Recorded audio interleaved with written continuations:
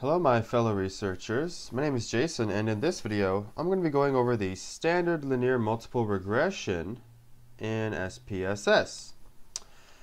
And so what I want you to get out of this video is first how to determine what is the regression equation for the data, what is the correlation coefficient, what is the F ratio, and our significance value or our probability value.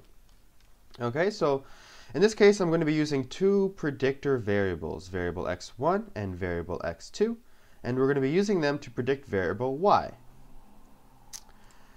Now, here is our data, and I have 30 cases, and generally, just to ensure that you have a big enough sample size, you're going to want to make sure you have about 15 cases per predictor variable. So I have two predictor variables, therefore I want 30 cases, and that's exactly what I have. And again, this data is all hypothetical, so we don't have too many issues to worry about in this case. We're just going to figure out how to actually conduct the linear regression.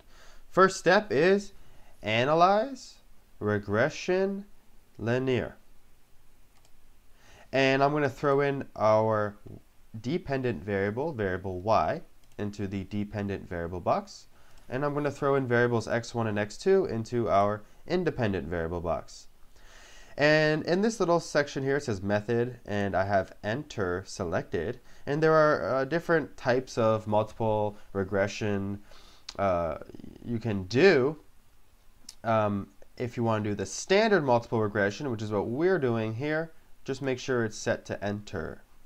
And that's it. I'm going to hit OK, and I'm going to get 4 boxes here, and we're going to focus on these bottom 3. And in the first box, titled Model Summary, you can see here our correlation coefficient R. And it's a big R, and that's usually indicating that we have multiple predictor variables. And we have a value of 0.961. That's very high. Any values close to 1 indicate a strong correlation. So this is a very strong correlation. And here I have my adjusted R square. And the adjusted R square is less than the R square value, and that's because the adjusted R square takes into account whether you have a small sample size.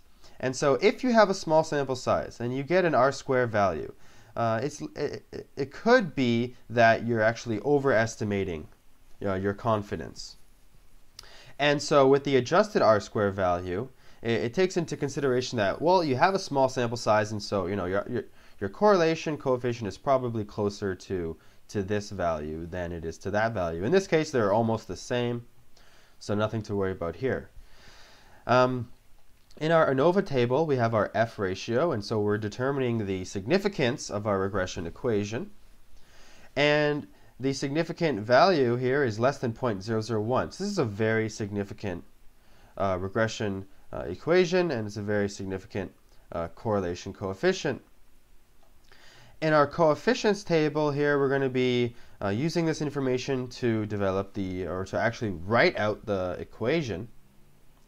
And you can see here in this column, unstandardized coefficients B, we have our constant, okay, which is negative 2.7. We have our constant or coefficient for variable x1, which is 0.1, and we have our coefficient for variable x2, which is 5.4.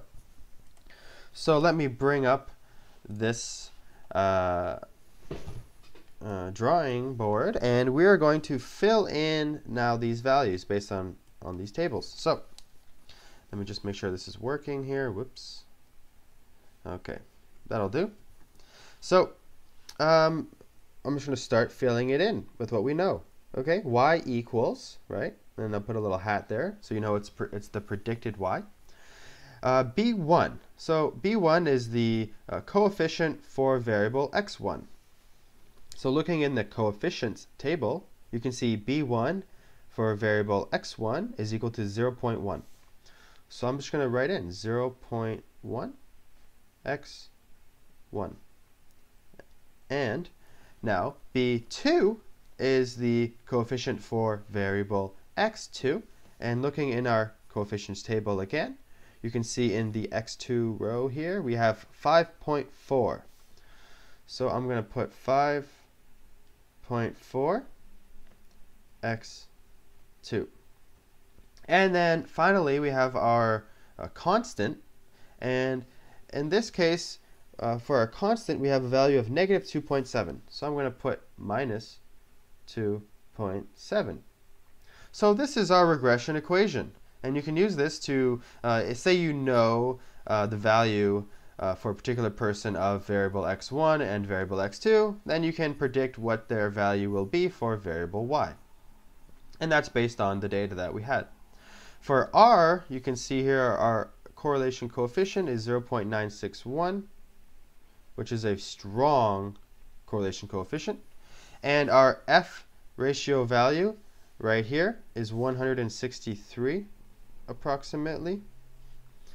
And the significance is, you can see there, 0.000. Well, that's less than 0.001. So in this case, I'm just going to write in 0.001. It's very significant. So that's how you conduct a standard linear multiple regression, and how you determine what is the actual equation, what is the correlation coefficient, the F ratio, and finally the significance of all that. If you have any questions, please feel free to message me. If not, stay tuned for my next video in this video series. Cheers!